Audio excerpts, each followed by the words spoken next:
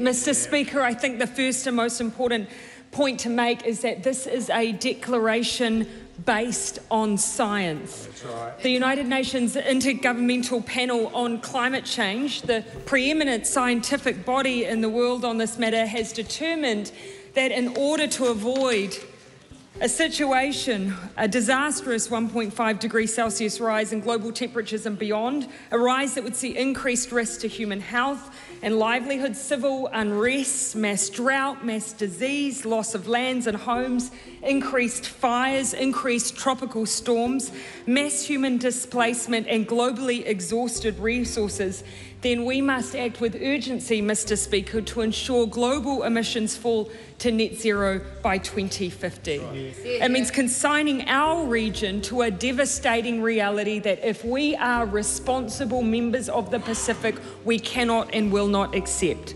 Mr. Speaker, this declaration is an acknowledgement of the next generation, an acknowledgement of the burden that they will carry if we do not get this right and if we do not take action now.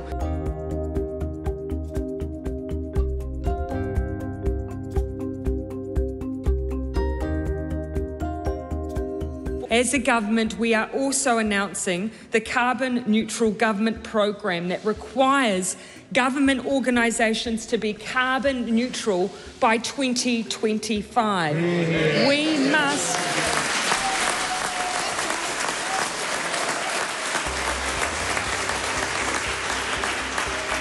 We must get our own house in order. How can we stand and take a leadership position amongst the private sector unless we take the same action that we expect of them? It will require government agencies to measure and reduce their emissions, and if they are unable to achieve carbon neutrality, they must offset.